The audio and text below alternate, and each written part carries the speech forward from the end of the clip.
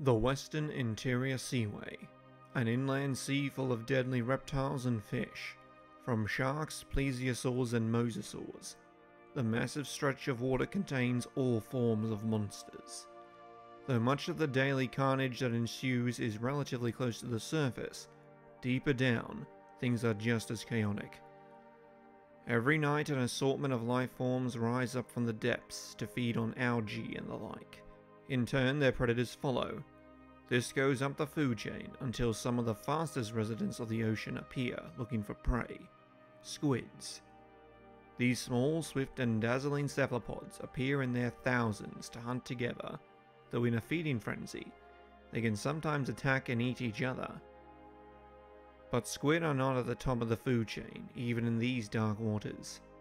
Flying through the water on four wing-like flippers, with a neck almost as long as its body and tail combined, comes a group of Styxosaurus.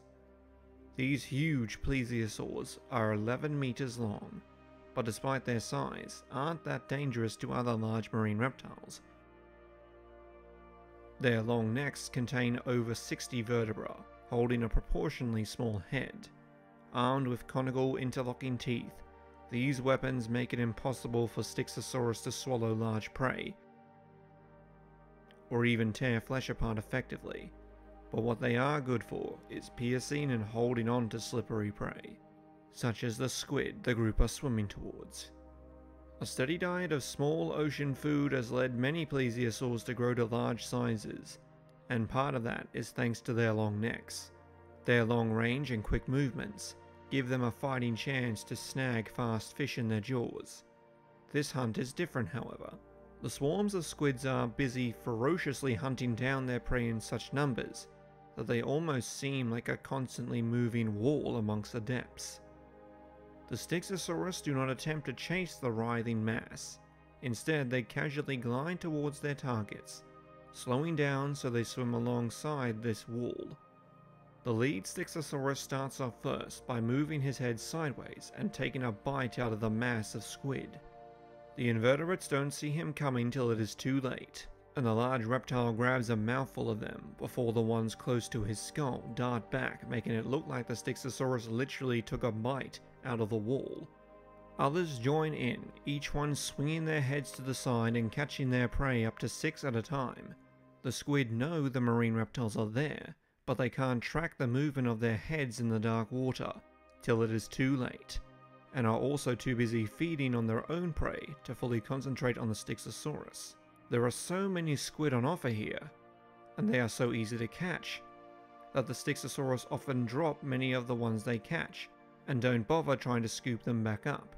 They swallow them and then strike back into the wall of squid, and it is rare that they don't catch at least one. If this type of hunting is so easy, why don't the Styxosaurus do it all the time? For one, it's never clear where the squid will rise each night, and can sometimes be a matter of luck if a group finds a school of them. The other is that the squid don't have all the nutrients that the Styxosaurus need in their diet, so they have to hunt fish regularly in order to live healthily. For the Styxosaurus, this is the equivalent of fast food. At this depth, vision is compromised, but the Styxosaurus can still detect changes in the water, and after swallowing down his latest catch, one male detects something very large heading their way. The shoal of squid bursts apart and a huge set of jaws slams shut, almost taking the head of one of the Styxosaurus. Looking across, the male sees that another marine reptile has joined the fray, but this one is nothing like the long-necked plesiosaurs. Their attacker is a mosasaur, Tylosaurus, just as long as the Styxosaurus, but much heavier, and built to hunt other large marine reptiles. The hunter tastes the water with its forked tongue, and arches back around for a follow-up attack, now no longer obscured by the mass of squids. The Styxosaurus begin to dive deeper. They have no defense against the Tylosaurus. All they can do is keep as far away from him as possible. The male that first spotted the large mosasaur was higher than the others, and so he was an obvious choice for the huge predator. The enormous carnivore aimed for the long-necked reptile and accelerated forward with incredible speed, aiming to bite down on the Styxosaurus' completely exposed neck. The male had to time this exactly right, and he kept one eye on the shrouded figure of the Tylosaurus as it got closer and closer.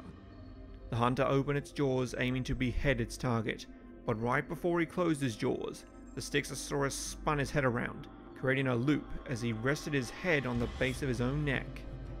At the same time, he drove backwards with his flippers, almost coming to a stop. The Tylosaurus's jaws slammed shut, just missing the Styxosaurus, and sailing forward through the water. By the time the mighty carnivore spun around, the plesiosaur had unraveled its neck and descended deeper into the sea. Having used up a lot of oxygen in 2 failed attempts at predation, the Tylosaurus retreated to the surface for air. The Styxosaurus regrouped and swam away from their attacker, staying deep in the water till they felt safe enough so they themselves could return to the surface and take a well-deserved breath. Hello fellow travelers and welcome back. Today we will be breaking down one of the ocean's long-necked residents, Styxosaurus. The holotype of Styxosaurus was found in Logan City, Kansas in 1890, and though it was thought to be a species of elasmosaur, in 1943 Samuel Paul Wells found it to be its own genus, naming it Styxosaurus snowi, after the mythological river Styx, a river in Greek mythology that separated the living world from the underworld. Another more complete skeleton would be found in 1945 in South Dakota, which would get its own species name, Styxosaurus browni, and in 2023, Elliott Smith and Robert O'Keefe assigned another specimen that was thought to be a phalasmodon to a new species of Styxosaurus, calling it Styxosaurus rizaki. Styxosaurus lived in North America during the late Cretaceous between 83 and 72 million years ago, in the vast inland sea that covered much of the North American continent at the time, known as the Western Interior Seaway. It was a plesiosaur in the Elasmosauridae family, a family known for their extremely long necks even for plesiosaurs. It grew to lengths of 11 to 12 meters, with the neck being 5.25 meters all on its own. Weight is harder to calculate, with 4 tons being the best estimate that I could find.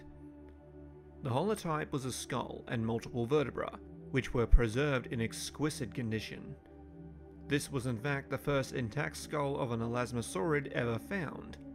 It measured 42 centimeters long, with the mandible measuring 48 centimeters long. Most striking about the skull are the long conical interlocking teeth, which would have been perfect for snapping up fish and other slippery marine prey, and ensuring they had no way of escape.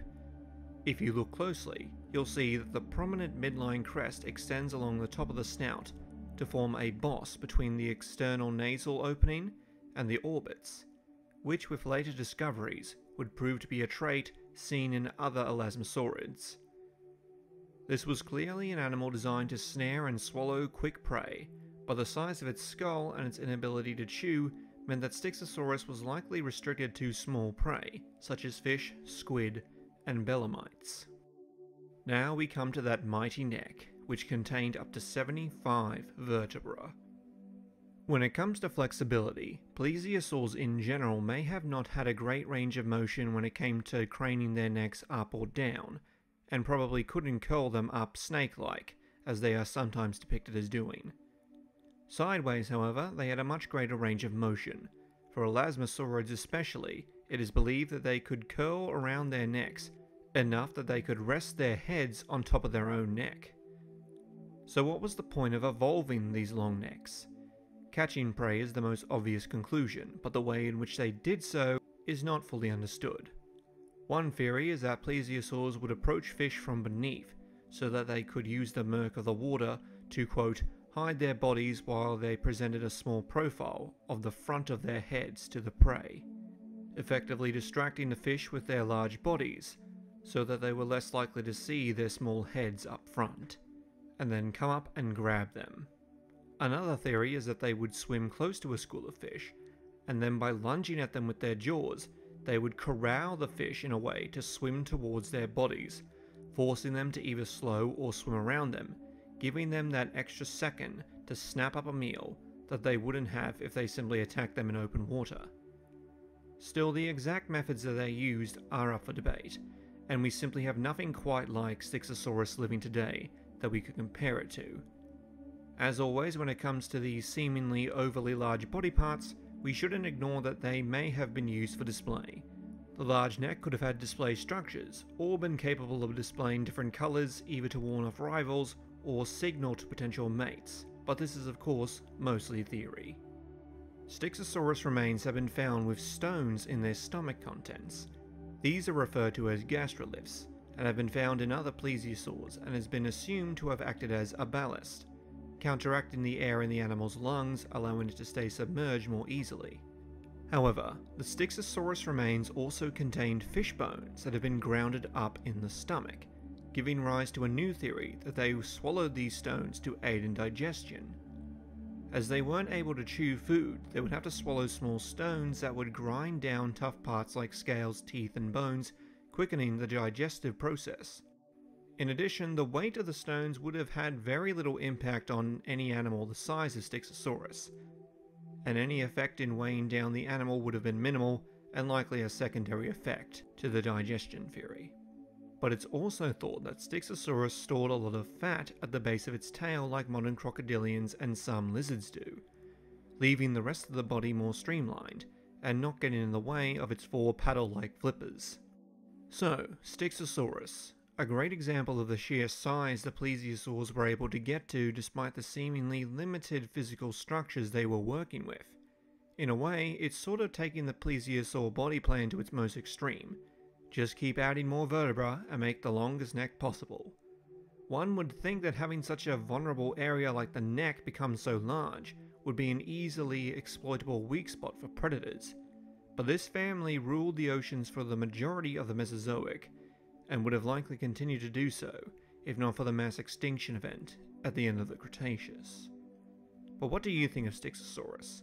And for my question of the week, how vulnerable do you think Styxosaurus was to large predators like Tylosaurus and Cretoxyrhina? Or do you believe its size was enough to dissuade most predators?